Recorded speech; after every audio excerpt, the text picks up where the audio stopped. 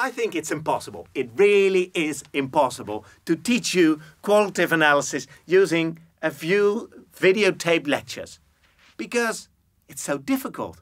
Where do we need to start? What form of qualitative analysis do we need? And in order to tell you something about this, I will show you the world of qualitative analysis. And if we look at this world map, we know where the continents are and we recognize it easily. And what I would like to do with you today is to flip the world map a bit and to think of different ways of looking at the world, looking at all the different forms of qualitative analysis that are out there. For statistics, it's usually fairly simple because you start with mean and you do some significance testing and you end up with regression or more complex models. But for qualitative analysis, these choices are way more difficult because there's a world out there of different methodology. There's property space analysis. Have you ever heard about property space analysis? There's framework analysis out there. Ethnography, we discussed. Conversation analysis, analytic induction, grounded theory, ethnomethodology, phenomenology, and many, many others. So what to choose? How to organize this? What to do in 1 week? Well, in this course, I will try to teach you something about framework analysis. I will try to teach you something about content analysis. I will try to teach you something about grounded theory, about analytic induction.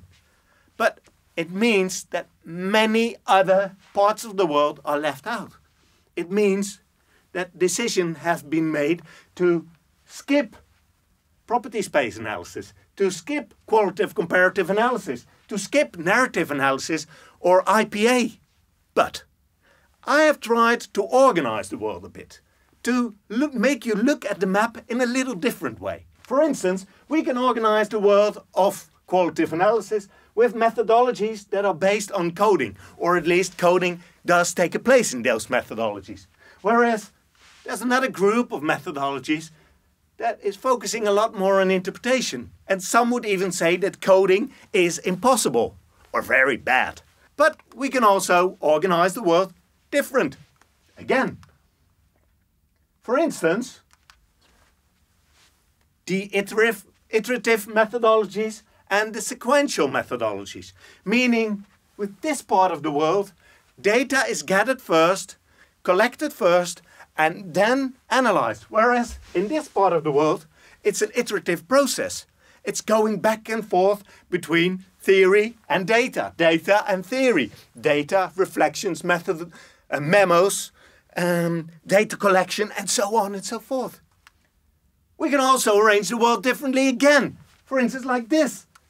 More deductive approaches and more inductive approaches. This doesn't mean that these methodologies are always inductive. It also doesn't mean that these methodologies are always deductive. Very often, a theme analysis starts out inductively and then ends up more deductive. So we can look at the world in 3 ways. The world of qualitative methodologies, inductive or deductive, sequential or iterative, or coding versus interpretation. But all methodologies use 3 aspects. And those are the 3 aspects described by Walcott, but based on classic phenomenology, because all methodologies need description, all methodologies need analysis, and all methodologies need interpretation.